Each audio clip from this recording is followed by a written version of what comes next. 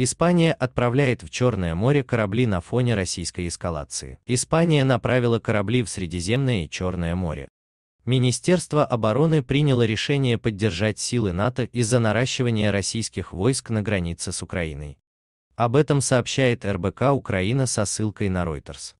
Министр обороны Маргарита Роблес отметила, что Россия не может указывать ни одной стране, что ей делать, поэтому НАТО будет беречь и защищать суверенитет любой страны, которая может или хочет присоединиться к НАТО.